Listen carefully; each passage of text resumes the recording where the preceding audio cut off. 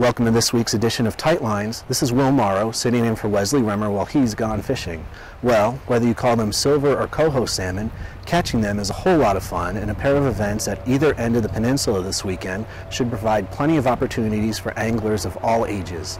On the east side of the peninsula, the Seward Silver Salmon Derby runs through noon on Sunday.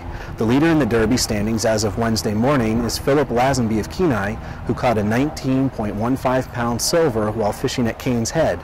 Also on the leaderboard from the Central Peninsula is Marianne Williams of Nikiski, who caught a 14.31-pound silver while fishing aboard the Niceberg at Lowell Point. Seward Derby tickets are available at Derby headquarters across from the Bedock Fish Cleaning Station. The Alaska Department of Fish and Game reports silver salmon fishing to be very good in Resurrection Bay and very good to excellent outside the bay. Trolling with herring has been the preferred method. Halibut fishing out of Seward also is very good.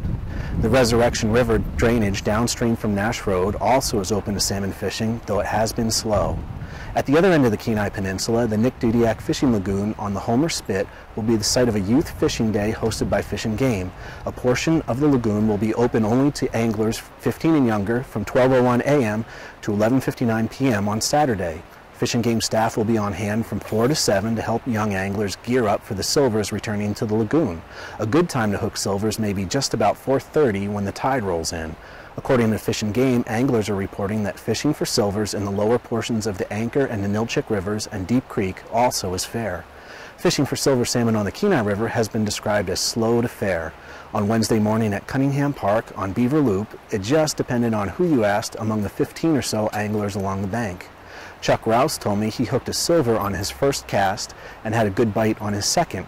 He said the fishing this week has been some of the best he's had in his years of wetting the line at Cunningham.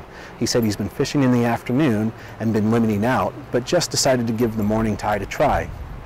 Other anglers weren't having as much success, but were at least enjoying the morning by the river. Robert Johnson was out fishing with his wife Rebecca and 9-year-old daughter Anna. While they hadn't hauled in a fish, no one seemed too frustrated. He said they were just out having a good time. Gear of choice at Cunningham Park is generally salmon egg clusters and a spinning glow. Anglers also find success using spinners or fly fishing tackle. As always, check the regulations for the body of water you plan to fish before heading out. Don't forget to submit your favorite fishing photos by email to tightlines@peninsulaclarion.com. Until next week, here's wishing you tight lines.